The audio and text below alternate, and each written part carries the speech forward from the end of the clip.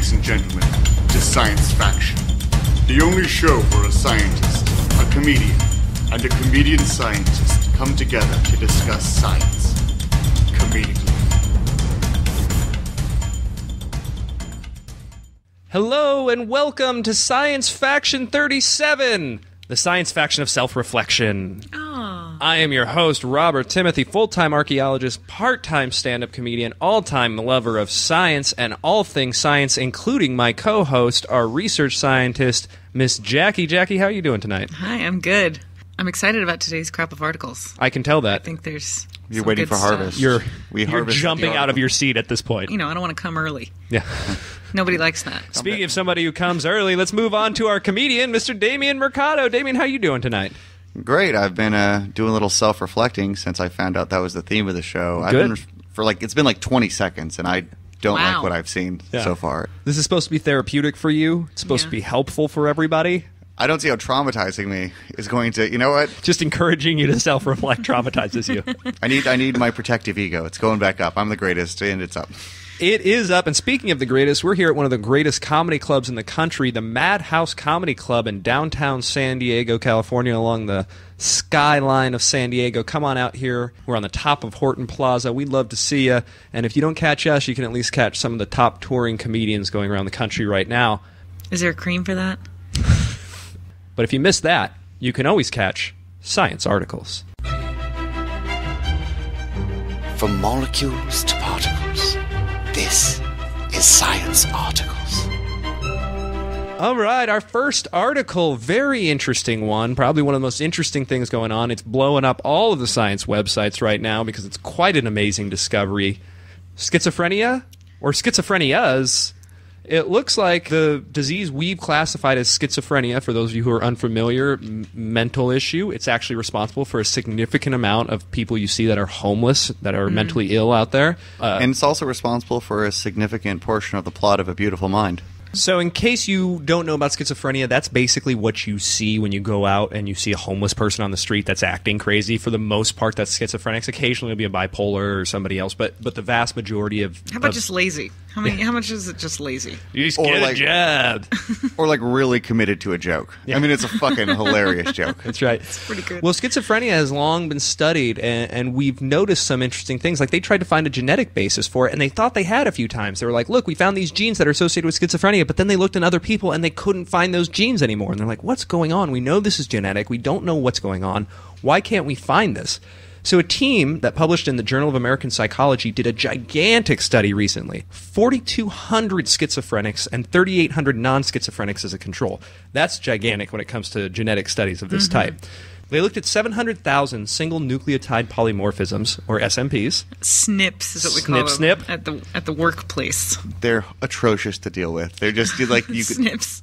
You can only deal with them in small doses. Let me put it that way. So they were able to sort the schizophrenic patients by symptom type and severity and compare those SNPs. They found that it wasn't one or even a small handful of genes acting independently to cause one disorder, but a total of 42 genetic clusters working together that were responsible for bringing out the symptoms for not one disease, but 8 separate disorders. 8 That's schizophrenias. fucking amazing. Yeah. Imagine finding out that chickenpox was actually 9 different viruses we didn't think. They just all made chickenpox. That's what we have discovered, essentially. I would question how competent the scientists before were for not discovering that, that chickenpox was 9 separate viruses. I don't work in the field, but and what's interesting is that explains a lot of the problems of the previous scientists trying to figure it out, because they would find a specific common genetic trait between a bunch of people who had schizophrenia, and they'd be like, "Oh, we got it," and then they'd look at a bunch of others and be like, "Oh, wait, no, 7 out of the 8 of these don't have it." Yeah. And so it turns out the issue is that there are multiple ways to make a schizophrenic, or maybe we just group a lot of things as schizophrenia when they're actually independent things. So wait, I can make like the artist schizophrenic. That's the most coveted of all the schizophrenics, by the way, is true. the tortured artist schizophrenic. So I can essentially take a gamble on my child. Like, listen, I already got a jock. Yeah. This one. You are 8 times more likely now. Listen, this kid has no personality. I just gave him one. He now is a conversation piece. You will now not just be a desk ornament at an office somewhere.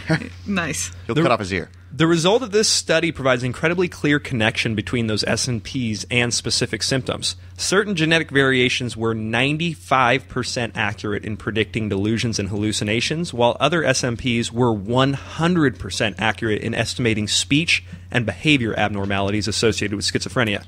For those of you who are not familiar, in terms of genetics influencing phenotype, that's as good as it gets. There's very little that you can find. I mean, even when you look at genes for people being tall, you don't usually get 95% in phenotypic expression. What was the degree of schizophrenia? Because presumably the group that was classified as schizophrenic was diagnosed. Yes. But now that the diagnosis might have 8 different versions of itself, how did that sort of change the group? I don't know that it does, because I think as far as a DSM-4, or now 5, as far as the DSM-5 is concerned, which is basically the diagnostic manual that psychologists use to diagnose these conditions, I think all of those 8 still fall within schizophrenia. In the same sense that you could say somebody has a flu, whether they have one particular flu virus or a different one.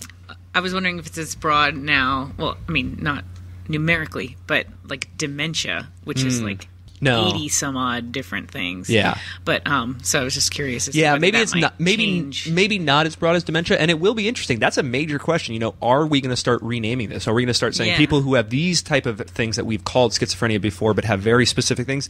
This is a now new it'll name. be someone's syndrome. Yeah, Damien syndrome. Right. There are environmental factors such as drug use and emotional trauma that can contribute to the onset of schizophrenic symptoms, but the disorder is attributed to genetics about 80% of the time. How interesting is it that 8 different genetic issues can manifest as one overall condition? This is amazing. Biggest news in science right now. Very, very cool story. I got some questions for my panel about this. Question number 1. The ability to identify this early will revolutionize the treatment of schizophrenia dramatically, which is what we can do now that we have those genetic markers. If we do this and we have effective prevention and mitigation programs for schizophrenia, how will urban areas adapt to the severe lack of homeless people? Oh, I think it's a big win for everybody. I mean, as someone who has been chased not once but twice by a homeless person. Stop stealing their shit. No. Chased and harassed. I feel like I can actually walk in the street again. That is a niche. Like, nature abhors a vacuum. It's going to be filled by something. I mean, perhaps cockroaches, perhaps stray dogs. I hope not. Perhaps ironic hipsters. So I don't know. Do you think hipsters... I'll take more bars. That would be interesting. What if hipsters, the new hipster thing, they're like, everybody keeps doing the same thing, going to the indie rock shows and the small coffee houses that I go to. You know what no one's doing, because the homeless people left, is just sleeping on the sidewalk. Yeah. They already have the beards and the weird clothes. They just decide to lay down. All of a sudden, hipsters transform into homeless people, and we have a whole different demographic. Or what if, by living on the streets and living in the gutters, they gentrify the gutters, and next thing you know, city work projects, sidewalks, park benches, all skyrocket in value. Yeah. Well, I think what would be nice is they're all on their high horse anyway, and now they'll literally bring a soapbox around with them. Interesting. Who knows? We might see the prevention of, or at least the significant treatment of, most of schizophrenia within our lifetime. That's really interesting. That's science in action. Super exciting stuff. Science in action. Question number 2. Schizophrenia is scary because not only is it severely debilitating and life-altering, but it does not manifest itself until adulthood, meaning you live your life as a completely normal person, and then somewhere around 25 or 30, though it can happen younger, you essentially just go crazy. You guys are both 30. I think. Oh my God. And I should note, more likely to happen to Jackie than Damien, because it usually is later onset in women. So Damien statistically would be more likely to have it happened already, while Jackie is kind of in a place where it could happen more likely to her right now. It'd be way too easy to explain away my downward spiral by schizophrenia. That's true. It would really just be too simple. It really would. Also the peeing. You guys are both 30. What would you do, think, or feel if diagnosed with the early stages of schizophrenia tomorrow? I would definitely just start sort of adopting a Tourette's version of life where I say whatever the fuck I want and scream at people. Okay. Which I don't know that that's a different really, disease. Yeah, it is a different disease. But I'm adapting the screaming and no filter and putting it into my lifestyle, which I think I would enjoy. Just yelling things at people? Well, just telling people how I legitimately feel about their stupidity. You could do that now. You don't need... Yeah, but I'm really... it's frowned upon, you know? Like, you're not really supposed to do that. Depends but, who's doing the frowning. Old people and schizophrenics get a pass. Yeah, that's right, because nobody thinks anything bad about homeless people. Like, nobody has ever walked by a homeless person. Well, I'm not going to look gross. But they don't hold them. They don't keep them to task. I mean, a homeless person can scream, like, suck my cock at you, and you're just like, oh, you're adorable. Yeah. You know what? Here's my number. Yeah. I don't do this often. I mean, it's not like he's going to get fired. And you know what? Don't clean it. I want the authentic homeless cocksucking experience. Oh, you're self-employed. Is that all those cans I see? Damien, what would you do if you found out tomorrow you had the genetic markers for schizophrenia? I think from this point forward, from 30 onwards, Yeah. I would question every attractive girl I met in a bar. And if I took home and slept Like there, of like, her did I age? just imagine this? And so really, you know, and she'd be my perfect woman. Okay. Like in every way. So after you question both of them, Yes. After I... then what do you do with the rest of your life? Well, it's from here on. So, like, you're right. There's going Join to be... me. There is going to be a band of very unattractive... There's going to be... how many... Well, I mean, I'm guessing that Damien's the life will be like- schizophrenia would also, like we talked about, put you in a lower socioeconomic class, and then also mean you would probably get slightly worse tail. I'm talking, like, I think I land like the 33-year-old stripper who's just gotten out of the game because, you know, she has 2 kids that she's a terrible mother to, like, but she could still keep it together because that's her focus. And she doesn't get fat because of the meth. Yeah. And so, like, you can imagine what a pain in the ass she would be and just how insane she would be. So it'd be really hard to discover if I was schizophrenic or not because I'm around people. I wouldn't know if they're looking at me because I'm having an imaginary conversation with an imaginary person. Yeah. Or if I'm having a conversation with an insane person. So, Yeah. Damien's life would be like a real-life version of Shallow Hal, where, like, you have this like, total fantasy world. It sounds wonderful. it would be like the Satanist version of Shallow Hal. I agree. Instead of like a heartwarming story that teaches you to look past beauty, it's a Embrace meth. Yeah, I got you. And it's ironic you say that because both Jason Alexander and Tony Robbins have done a bunch to fuck up Damien's life. They hate him. I don't know why. Be careful who you snub, Yeah. everybody. Question number 3. If a cure is discovered, what possible downsides would schizophrenics face from no longer being schizophrenics? We're thinking of all the plus sides, right? You know, Yeah. not peeing on yourself and then getting a job and not being crazy. No. What are the downsides? What are you going to do with all that extra tinfoil? No more hats? I mean, You're gonna, you can only you have- steam so many veggies. You Okay. have years of food preservation in the closet. Yeah. Okay, I like that. What about you, Damien? I would imagine that anybody with schizophrenia is a real pain in the ass for everybody else to hang around with. But like their Yeah. big selling point is I'm interesting. I keep things interesting. All of a sudden That's they what we lose say that. about you. Now they're fucking boring. Dude is wearing a turtleneck and a blazer, and he just talks about the TV show he saw last night. Do you like The Big Bang Theory? Best show since Becker. Oh God. Hey, I got some coins I've been collecting. Man, on to our next story. This one I love. This is great because this is not only science in action. This is watching this specific show go national. I thought this was like your thesis. This is something Damien and I have been talking about since we were 12 years old. We had a dream as early scientists. Yeah. Who got their balls kicked a lot. Listen, Damien and I grew up, you know the movie Lord of the Flies? Imagine that, but take out the island and the murder and all that stuff and replace it with dudes who just consistently kicked each other in the balls. I would prefer the island with the murder. Way better. Way Oh. better. Like at least it's over. It's not like you don't have to get like three Yeah, kicked in always the balls watching your back. 3 times in an hour. And I think at one of these points, when I was vomiting in a trash can, I came to the realization that women complain about childbirth too much. Because When you were 12, women complained about childbirth. Yes. We grew up 15 minutes from Mexico. You got That's right. Half our friends were pregnant. I was like, this happens to me all the time. I get kicked in the balls at least daily. At least. At least. And it's unsuspecting. You know, you guys have 9 months of preparation and an epidural for your pregnancy. I get kicked in the balls on a daily basis. It's a pain you cannot imagine. No women can imagine getting kicked in the balls. The closest I can compare it to is getting jabbed in the eye as hard as somebody can.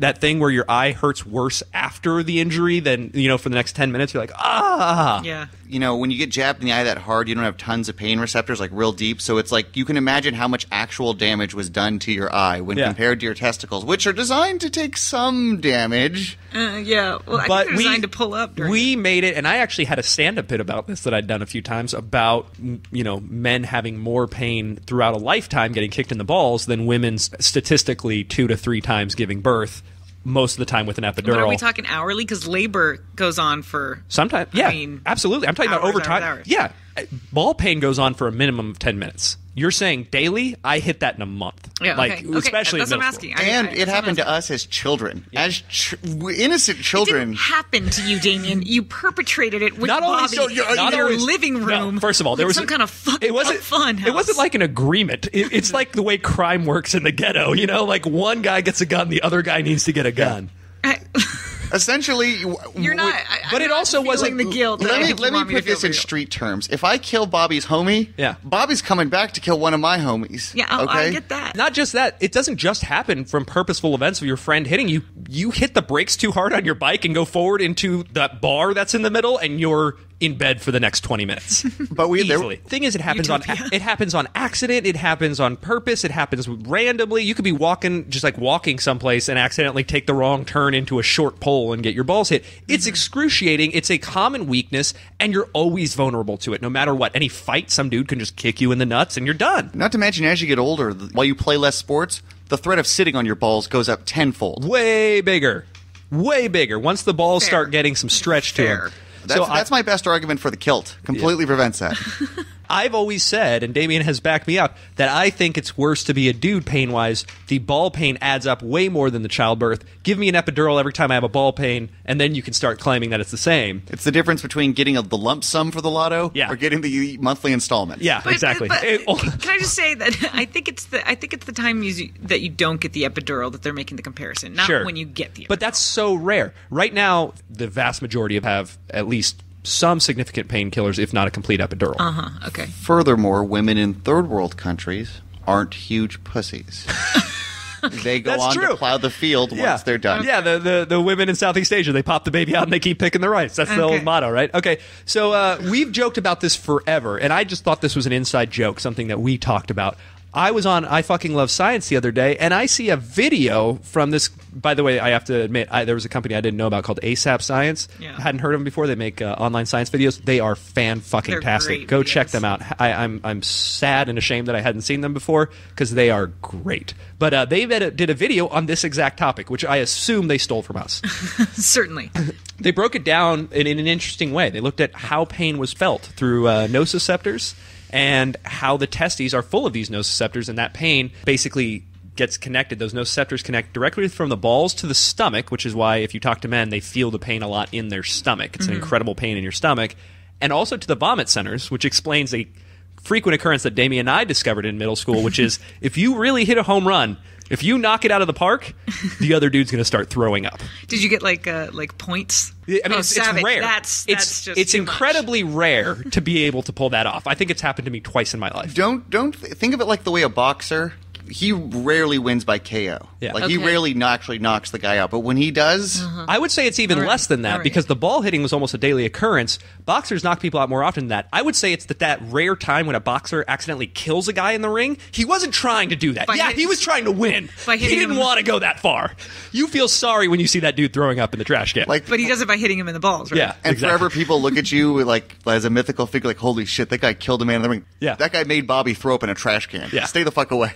So it's very, very, very interesting. They looked at that. They looked at these nociceptors that plug into the stomach, the vomit center. But it turns out that the mechanical distension of the uterine area also triggers nociceptors. So women also experience some of this during childbirth. See, we have balls. That's true. You do.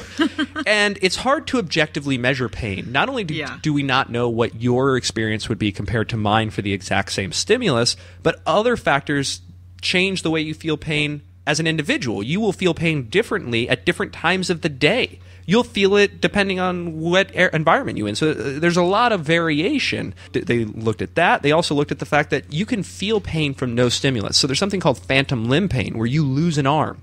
And because you're not It comes getting back as a ghost, and it like causes pain. That's right. It chokes you in your sleep. That's how David Carradine died. So if you lose a limb, what happens is you don't get these kind of nerve signals that come back to you, and not only do you not get the nerve signals that you let you control your arm and feel pain because it's not there, you don't get the ones that kind of your body sends as a relay signal back to see what's going on, and because of that, you experience pain in that arm that's not there. You feel as if there's pain coming through. So pain can be so subjective that you can feel intense pain with no stimulus whatsoever. Yeah. So it's really hard to compare.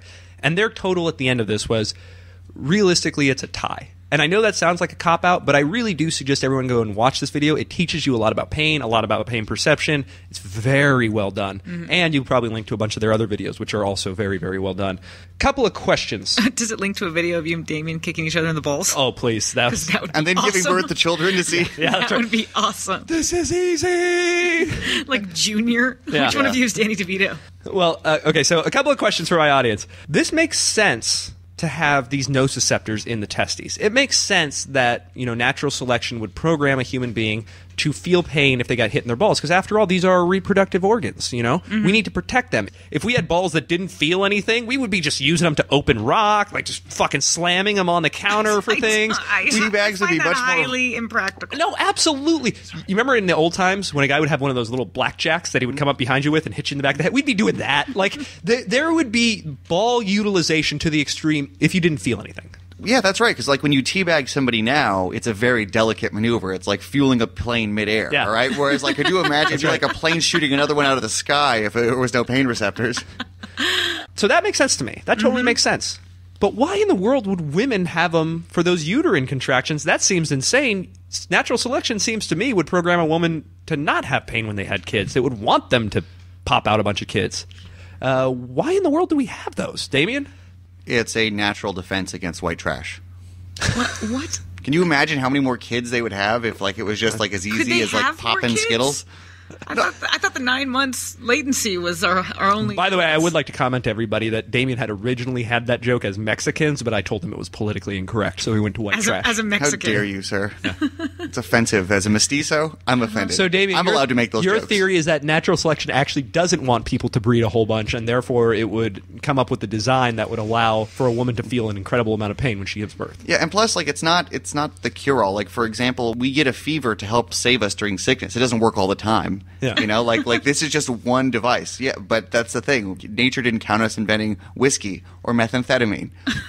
Okay. Well, but wait a minute. I mean, we're also talking about reproductive organs in the females as well, and you still need to be able to perceive pain, because a perception of pain is one way that a mother can infer that something is wrong with the baby.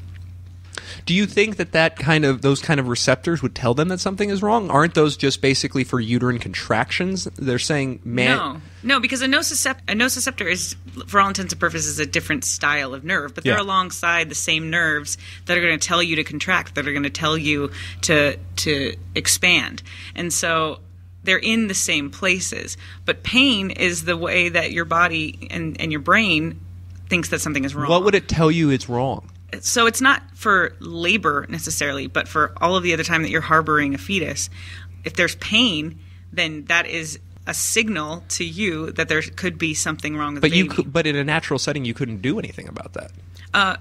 There are species that can do things about that, like the cow, for example. Extreme uterine pain can signal to the brain, we need to abort, and it will self-abort, thinking there's something wrong with Cows the have fetus. abortion clinics. I don't know if you know, The Far Side was actually a documentary. But they whitewashed it. They did like a 1950s version. They didn't have all the cow politics. But Yeah, that's true. plus Some Gary species- Larson really wasn't talented at drawing cow vaginas. I'm just saying, there are reasons that you should be able to feel pain. Okay, but then how come when I watch another mammal give birth, we would never know that they felt pain during childbirth, but it's whenever you watch a human female give, or do they just not have those pain receptors? Do they just handle it better? Well, I know it is different much or- different for humans. Right. Very, very It's different. very And it has to do with bipedalism. So Exactly. we walk upright, which makes our What pelvis... does riding a double-decker bike have to do with any of this, Bobby? We have a pelvis that's very narrow to allow us to keep our knees underneath our hips, which is very important for being able to walk upright. And in order to do that, in order for our spine to be where it is and everything else, there had to be a lot of changes in the human physiology, and those changes made birth much more difficult. Have you seen the size of a kiwi egg? And have you seen the size of a kiwi? I just think there could be legit reasons for experiencing pain down there. I'm not saying they're better than yours, guys. It just seems No, weird. no, It seems painful. it Seems does not. unpleasant. It seems more counterproductive than But you're also productive. ripping apart your insides. I mean, that's going to hurt anyway. But it's, And yeah, it's extreme but muscle why would you contraction. need special? It's like a extreme cramp. Yeah, why would you need special extra? Like, I understand why you need special extra nerves in the nuts. It's to make sure you don't use them up as a fucking speed bag by the time you're 17.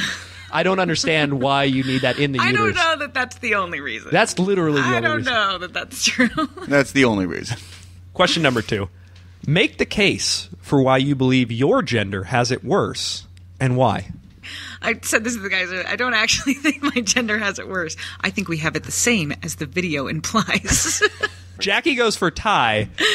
We have it worse because in an environment where physical pain flows freely, verbal pain also flows freely. Men are so mean to each other because once you've hit the nuclear bomb with the testicles, everything else is downhill. Like, so, like verbally calling somebody fat 1,000 times or bragging that you fucked his mom. I got to say, Damien, I am with you. I actually do think, as our long-term joke has implied, that men take more pain over a lifetime with nut pain.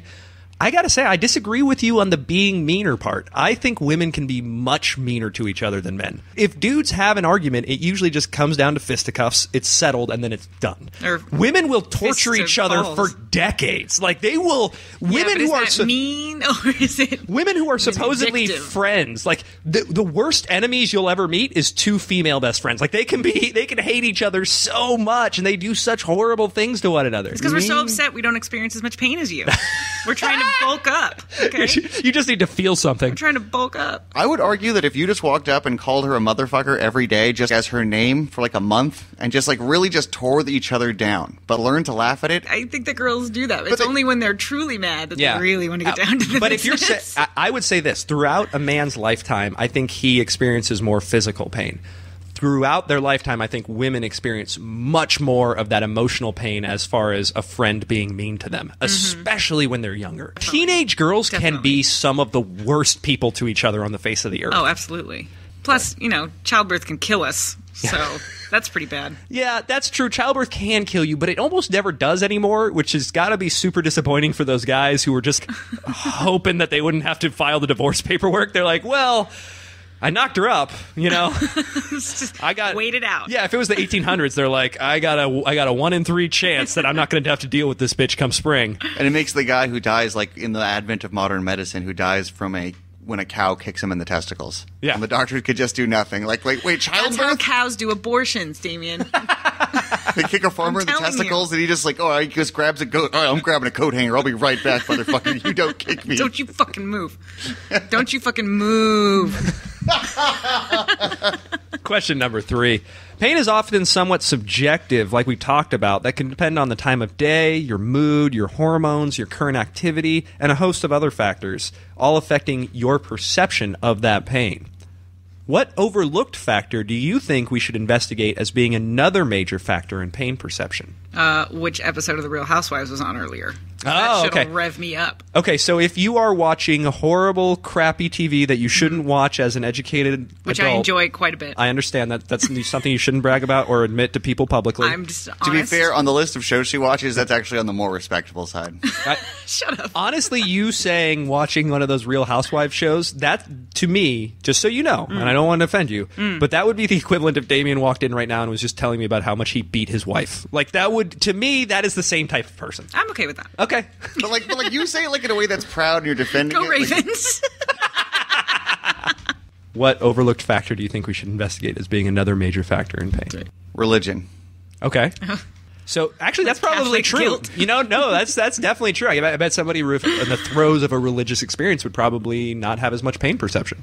Or you could, if you've ever, were the team trainer for a Jewish high school's basketball team or, wrestling team, I imagine, it'd be a lot different than being, at any other high school's wrestling team or basketball team. A lot of taped ankles for everything. Yeah. And plus, A lot of water breaks. Yeah, and if you're like Allergy breaks. and if you're like a young Catholic male, you get taught about pain real early from the priest. So. Oh, yeah. Yeah. Listen, this is the way your soul feels when it's raped. This is original sin. All right, on to our third article. Death Valley rocks. Death Valley, California, guys, is one of the hottest places on Earth, and it's also the site of a great scientific mystery. On the flat, dry lake bed of Death Valley, large boulders move across the desert floor all on their own with no explanation. It's been going on for years. Nobody has ever figured out how the fuck this is going on. Now, you can go there and you can see that a giant boulder has moved. It's gone from one place to another, and you can see the trail it took. There's no footprints around, no indication of how this would happen, and scientists especially, have been postulating forever. How does this happen? Is it earthquakes? Are there animals? aliens. Definitely. Who's moving these Ancient rocks? aliens. Nobody had ever seen it until now. And what a team did, they were really smart. They're just like, listen, this is dedication. This is obviously going very slowly. We got to do some fucking gritty science. We got to put our nose to the grindstone. So they fitted a bunch of these... Nose to the boulder. Yeah. They fitted a lot of these boulders with very sensitive GPS equipment, and then they also had time-lapse photography filming the rest of the valley, so that as soon as they were notified that these boulders were slightly moving, they could see what was going on. And they discovered what it was. It was very, very interesting. Anybody want to take a stab at what it might be? I'm sorry. I'm still fixed on like the grant they're writing to like convince someone to give them money for time-lapse photography of rocks. Yeah, yeah, that's right. We expect these rocks to move. I think Keebler elves. Yeah, close. Okay. I think this particular part of Death Valley is a phantom limb graveyard. Oh, so all the phantom limbs that people are feeling are going out there and pushing rocks around. That's probably why it's so sore later. Those people are feeling the pain. Totally. It's heavy rocks. Yeah, the ghost of severed limbs push around. You know rocks. what? I might have to double check. That might be a contributing factor. Yeah. It turns out there's a very interesting way that this happens. Every once in a while in the winter, Death Valley gets a little bit of moisture, so a little bit of water comes on this dry lake bed. It gets very cold at night during the winter. That water freezes. How cold? Ice cold? All right. All right, now, Bobby. Yeah. Break this thing down in just a second. Now, don't break it down for nothing. We're your neighbors. Let me some sugar. I'm just curious how long this is going to go. All right. All right, now, Jackie. All right. All right, so the water freezes, and then Death Valley has these very strong winds. Well, these long, flat, wide chunks of ice float on the top of this small little layer of water. They become giant sails for all this wind. The wind pushes them around, and then if you look at the surface area, they're really big. They attract a lot of the wind. They have enough surface area and enough mass to then push the rocks as they're floating on this tiny little layer of water. Then daylight comes out, as happens in Death Valley. All this water evaporates. The ice melts. The water evaporates, goes away. That day, you have no evidence of all of that going on. All you have is these rocks that have mysteriously moved. Science figured it out. Fuck yeah, science. Fuck yeah, science. Solve that mystery. Science discovered filming things was a good way of discovering what happened. Science 1, Big day for mysteries science. 0. No, it's a big deal to do all that, because even if you had time-lapse photography, if you didn't have the GPS marking when it was going on, Right. it wouldn't matter. Unless you were taking video nonstop, it wouldn't matter. And so even the time-lapse wouldn't have gotten it to you without a sophisticated GPS system and monitoring programs. A couple of questions for my panel. Question number 1. This is a very cool example of innovative thinking and hard work figuring out a scientific mystery. What is the next scientific mystery that'll be figured out, and how? I hope it's like the Loch Ness Monster. That it exists, and they prove it, and we get to watch video of it under the sea. Okay. Loch Ness Monster, total fake. The guy who made it admitted that it was fake. Obviously, you couldn't have a plesiosaur No, in it's that like type of bear. Houdini. Now they're saying it's fake, but it's actually real. Oh, I see. So that people don't catch on that it's real. I heard that it voted for independence. It didn't want anything to do with that Union Jack no more. Good luck surviving without the pound. Damien, what about you? What do you think the next scientific mystery will be that will be figured out, and how? I think we're going to discover cloaking technology. But when we do that, that's when we're going to discover where all the Bigfoots were.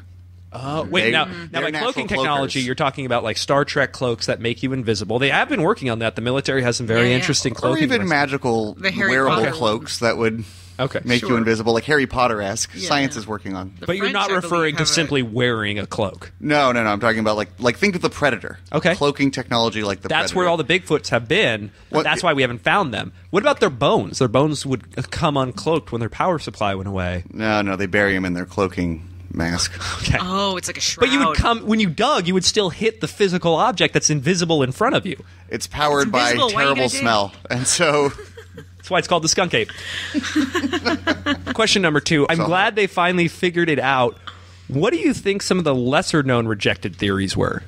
that there's a team of religious fanatics that go out into the desert and just constantly recreate the scene of "you shall not pass," and they hit the ground so hard that the boulders just Wait, they're jump religious slightly. fanatics that are really into Lord of the Rings?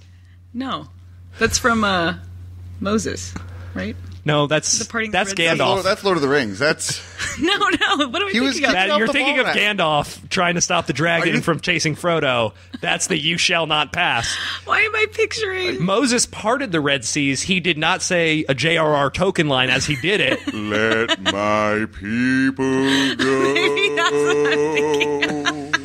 You know, it's funny that you brought that up because actually, as somebody who's done a bunch of work in the desert, the religious fanatics do go out there and make a bunch of crazy shrines. Like, we find giant crosses and like stuff like that. They totally destroy a bunch of patches of the desert. Now, I'm sure they're not trying to. Yeah. They oftentimes work in archaeological sites without realizing it and destroy a bunch of stuff. So if you guys find yourself out in the desert, do me a favor, don't go off-roading, and don't go just start moving rocks around. You might be fucking some shit up. Damien, what do you think? I think that those rocks are the only telekinetic substance on Earth, and so I'll tell you what's even more interesting than the discovery of telekinesis is the discovery that rocks have minds. Where are these minds based? I mean, they don't have a brain. You've never been to a rock mine? Pocahontas said everything has a mind and feelings. Well, that's good enough for me. On to the lightning round.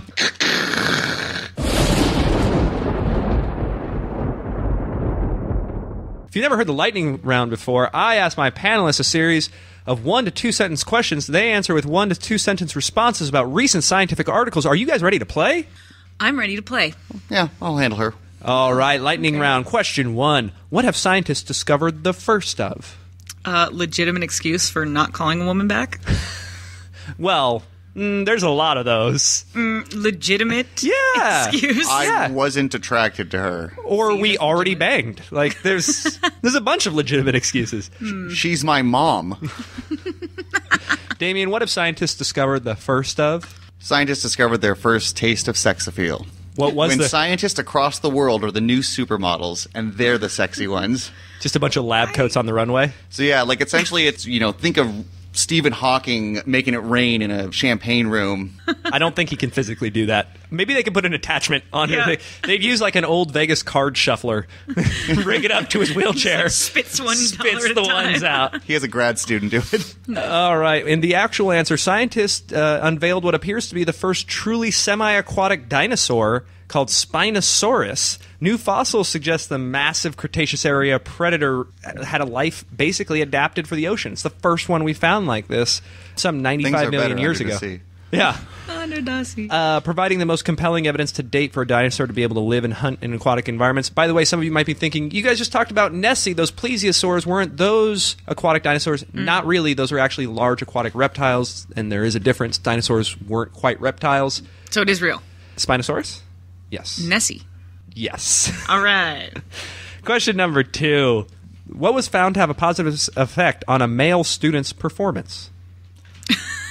Viagra? I meant in school, but yes. Oh, well, you didn't say in school. I just mentioned student for no reason. Never being alone with the priest in Catholic school. That would help that's your school probably performance. true. How sad. That's actually probably true. The actual answer, physical activity. A Finnish study showed that So jerking off. A Finnish study showed that higher levels of physical activity are related to better academic achievement during the first 3 years of school, particularly in boys.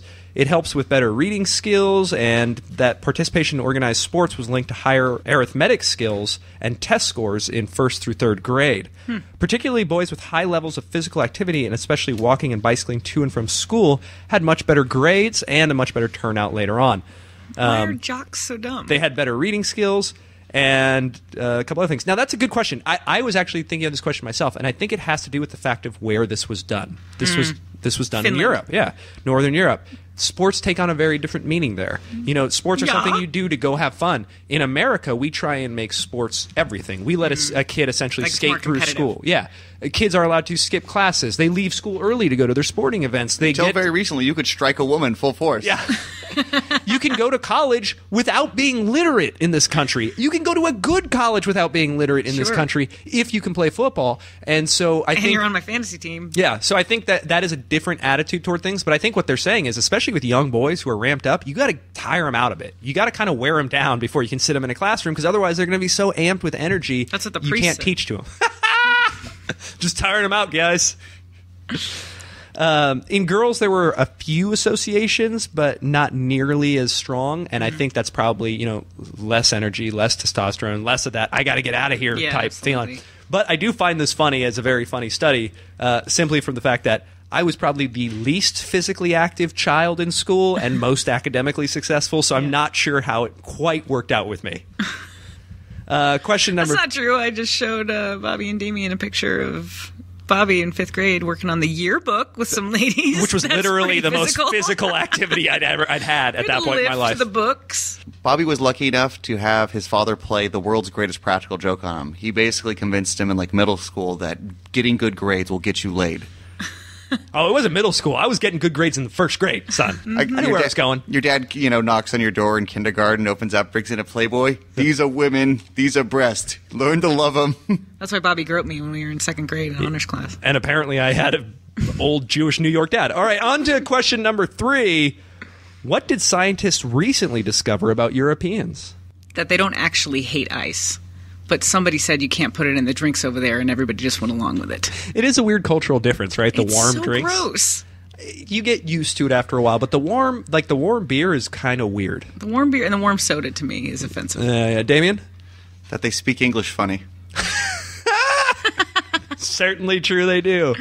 No, this is great because we actually talked about a recent study just a few weeks ago that was along similar lines. They discovered that another major group contributed genetic information. If you remember a few weeks ago, we talked about the fact that you had around 7,000 years ago, 8,000 years ago, hunter-gatherers in most of Europe running around doing their thing, and then a bunch of Middle Easterners with farming technology showed up in southern Europe and made their way through Europe, genetically interbred, and those are modern Europeans, mixture between native European hunter-gatherers and Middle Eastern farmers.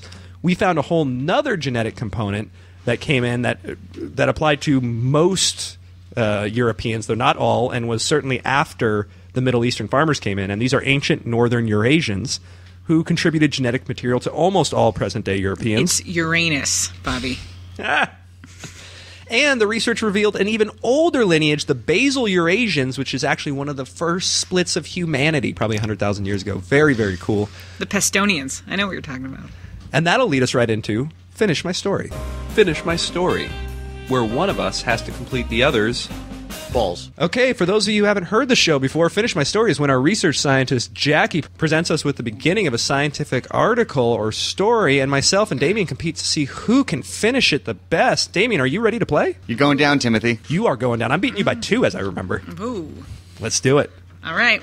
A study released in the Journal of Neurology revealed that 1 out of 7 people experience a frequent phenomenon called confusional arousal. What do you guys think confusional arousal is, and can you give me an example that best explains your answer? I think we should let Damien go first. You want to let Okay, him so go so first? for my one answer, Oh, because he complains about the thing. If I go first and then he copies my answer and I have to go again, he says I get more than one answer. So, Right. So I if this think will it's make you only fair. happy, for if this the will last make you 10 episodes, you have found clever loopholes to get more than one answer in. if this makes you happy, then I will let you do it. Okay, thank you. Baby, your bottle. Go ahead. Proceed. Start sucking. You can talk down about me Rosa Parksing myself, Yeah. but I won't. Confusional arousal is a delusional psychological condition where one explains away shameful erections. Okay. For example, you walk into the bathroom, you see your father, you notice having an erection. Well, you've delusioned something out of it, like, oh no, I was just remembering the super hot sex I was having, with my girlfriend earlier. Yeah. And do Or- you also have an erection? Or just the dad? Did he see me? Are you saying that he might have left that door akimbo, I'm saying- slightly akimbo, yeah. just with a come hither look? I did And see it. there's a slight turn, and you both have the same erection. Yeah, he was playing "Take My Breath Away" and on his 80s radio in there. At one point, you guys lock eyes, and he goes, "I'm no longer confused." And then he locks eyes. Then he just kind of motions down, like what are you doing? Look down at the goods. You buying meat or not? This is a butcher shop. Didn't take it out for air. All right, Okay, Davey, is I that your like that. answer? Are you done? Am I allowed to give my one think answer so. yet? Yes, you're good. Okay. Your Okay. one answer. All right. All right, Jackie. Mr. Timothy. I will tell you, my one answer was going to be that confusional arousal is when an Alzheimer's dude gets hard. But then I remembered that would be insulting to a lot of the Alzheimer's community, and so I was like, I don't want to make that my answer. Instead, I want to move to a little bit more neutral answer, so I kind of modified it a little bit, and I went with what I call it when someone notices my erection at an elementary school play. Okay. Because that is confusional to everybody else. However, as I settled on that answer, I realized... He's settling on it. Hold on, let me go. That was going to be my answer, right? Well, you're settling on that answer. Yeah, no, I was going to. But then that brings up the same pedophilic comments that Damien had talked about before. I don't want to be stepping on his toes the same way he stepped on mine. I don't want to do what he did. I don't want to be a Damien. Yeah, I don't want to be a Damien. Okay. Do I get to go again? Like no. No, so he doesn't want to. He doesn't want to do what you've been doing. I hate so then I thought of something that I could use to describe. Like, what would I if I don't know what it is? What would I use to describe confusional arousal? Like, what is it? And I can say for sure it's a better option than confrontational arousal. Which I think can do a lot more damage. Is that like hate sex? No, that's just like when you show up angry with an erection right up to somebody who's never met you before, and it's a power move. It's incredibly intimidating. It's super power move. Steve Jobs used to start all of his board meetings like that. Yeah, Damien, I'm giving my one answer right now. Can you shut the fuck up? But then that's not a thing. I'm not telling you what the thing is. I'm telling you a quality of that thing, which is that it's a better option than confrontation. That doesn't tell you what it is. Right? You know? Yeah, I want to know what it is. What it is, I think, is a genre of film that David Lynch works in. Oh, absolutely. Fucking absolutely. You don't know what's going on, but you're hard. Right. Okay, Yeah. I'll watch Naomi Watts masturbate. I'm into that. Okay. But that's my one answer, Damien. Okay. So his one answer. So That was one. So The David Lynch. David Lynch. he crammed 10 answers. No, it's just one answer. It's one answer. How are you buying this? Are you guys fucking with me? I did. No, apparently your dad's fucking with you.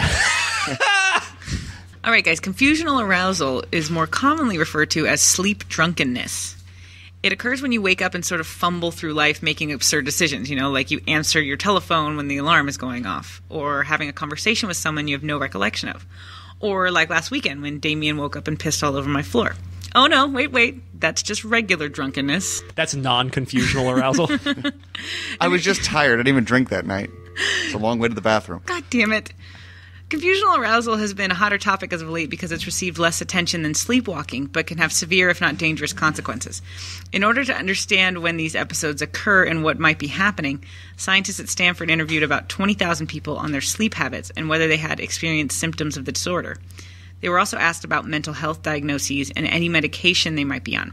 A total of 15% of people had experienced at least one episode in the past year.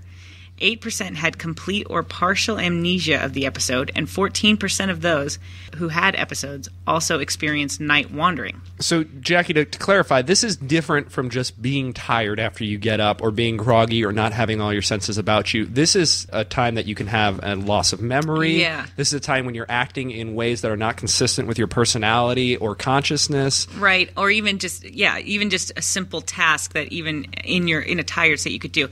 Interestingly, 84% of the people that said they had experienced some kind of episode were also diagnosed with sleep/mental disorders or were on psychotropic drugs. The most common mental disorders that were associated with confusional arousal were bipolar disorder and panic disorder. And the most common drugs associated with confusional arousal were antidepressants, which you prescribe to people with bipolar disorder and panic disorder. That makes sense. Damien, I think you have this, because I have woken you up when you are in a state of extreme tiredness, and you are like a drunk person. Yeah. You are like I think you of all people have this. Oh, I'm way surlier than a drunk person. Yeah. Anyway, like when the scientists reviewed the data and removed all possible known causes, like what we were just talking about, they found that only 0.9% of people surveyed experience confusional arousal just by chance or just have that symptom. So it's pretty much causal. Well, they expect that it's causal by these mental disorders. You know what? I have people who like to party. Yeah, I actually have something that I like to call confusional arousal, which is that I will start fucking my girlfriend in my sleep. Like I will, like she will tell me, like you just rubbed up against me all night, and then eventually just started, and I have no recollection. Yeah. Now I will wake up halfway in the middle of it, and here's what scares the shit out of me: when we travel, frequently Damien and I share a bed, and I'm not sure if Sleep Bobby knows the difference. Yeah. I call Bobby. Yeah. Bobby's my roommate. Bobby's my roommate tonight. Come on. You can have him. Recently, Damien and I actually just went down to Cabo San Lucas before the hurricane for Jackie's fiance's bachelor party, and we shared a room. We didn't share a bed this time, though we normally do. And on the way down there, I was literally thinking, because I was assuming we would share a bed, hope I don't fuck Damien in my sleep. but you brought the condoms just in case, and that's why I sleep with the condom on, just in case. If I'm going to do it, it's going to be protected. Jackie, what was your decision? Who do you think took that one? I actually think Damien took that one. Damien had a good answer. I like that. A good answer. I like that he didn't complain so much. You know, it was a nice change of pace. I'm glad you did it without cheating, as I have done every single time. Mm-hmm. For those of you who would like to continue to hear me do this without cheating, tune in next week for Science Faction 38, where we'll have some first-hand research on just how painful ball kicking can be. Let her rip. You've been listening to Science Faction. Wait, that's not right.